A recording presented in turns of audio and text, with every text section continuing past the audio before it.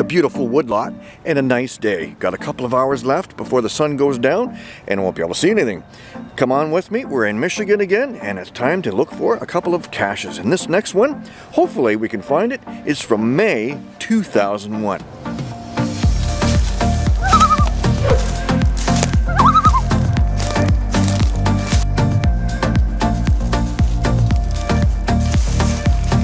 Just a little bit of bushwhacking right on the side of a little bit of a ditch, and the hint said a fallen log, and I see one right here. I think we're gonna get lucky. This one's gonna be done pretty quick. Check this out. There. Oh, it's right there. Boom. Good thing it's blending in with the fall colors. A little bit out in the open. I'm surprised it's still there.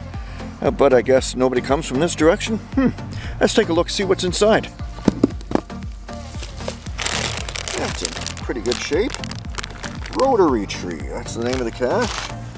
It's got a little bit of swag in it. Some Kleenex, stamp. Yeah, no trackables, but we'll sign in. It's not the original log, but it's still quite old, and it smells like it too. This log book was replaced in 2010, so this itself is 11 years old, and this cache was placed on the 5th of May 2001, so that's one down. Let's see how many more can we get before it gets too dark. There we go. We'll cover it up a bit so it doesn't stand out so much, and off to another. Oh, what a gorgeous day here in eastern Michigan.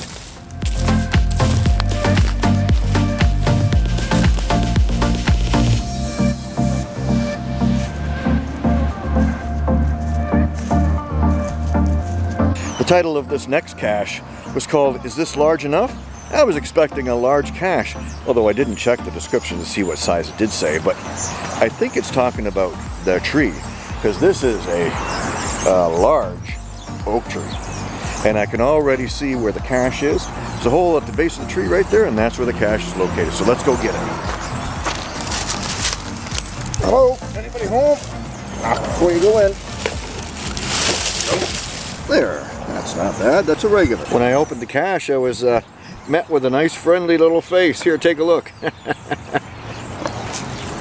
That's a cute guy in there. A nice big old tree and a good find for another one. And this little dirt road in the middle of busy roads is a busy place.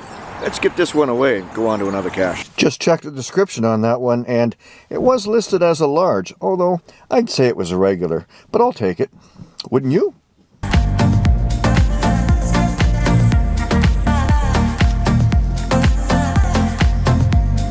Just a few miles to the next cache location, and it got a little bit darker. And on the way to the next target cache, we're right here at an earth cache called a vernal pond. Just a few questions here from the panel and the location you're at, and then you got to take a picture. So here I am. Cheese.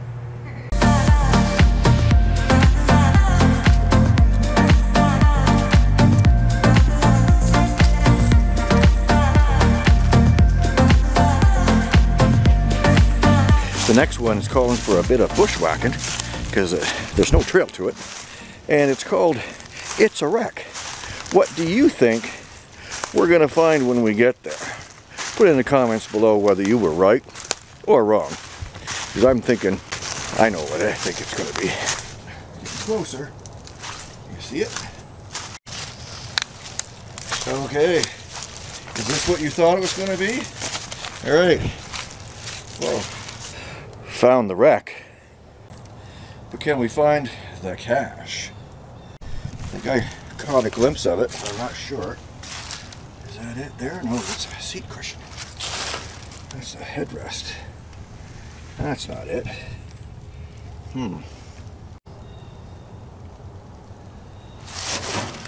This ain't your daddy's station wagon, and I thought usually the junk is in the trunk, but down under there I'm not seeing anything.